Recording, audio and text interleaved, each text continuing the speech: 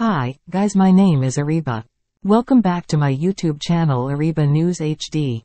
I hope you are doing well. Before watch this video, please subscribe to my YouTube channel and press bell icon for latest video. So, let's start the video. Sharks boss addresses Eben Etzebeth's absence after Springboks lock pulls out of Derby clash.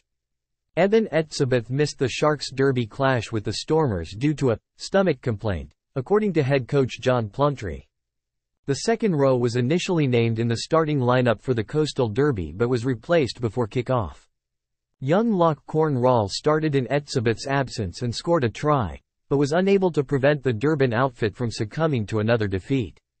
Hasn't trained. Eben had been struggling with a stomach complaint since Tuesday and hadn't trained, Plumtree told reporters. He was getting better but just wasn't good enough on the day of the game.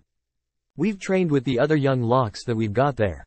It was nice having Gerbrand Grobler come back from injury, and I thought he played really well for half the game he played.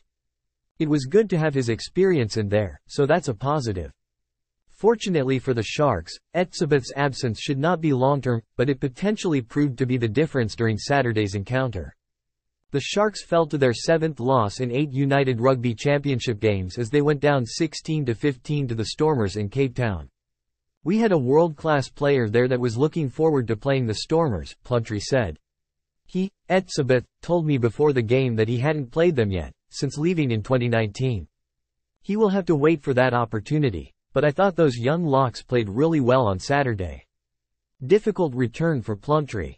Despite being without Etzebeth, the Sharks still had a number of Springboks in their ranks on Saturday. The return of their South Africa internationals following the Rugby World Cup has not yet had the desired effect as they currently sit second bottom in the URC table. Plumtree, who led the side between 2008 and 2012, has struggled on his return to Durban, but the head coach has pleaded for patience.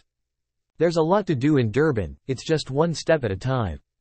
There's a lot for the players to get used to, he said.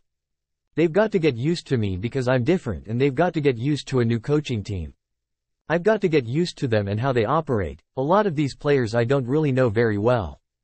There's obviously a style of game we want to play. I thought we saw a slightly different style on Saturday, but we feel like we'll get on the right track eventually. It's going to take a bit of time, and I've said that. The key for the Sharks fans is to just stay patient.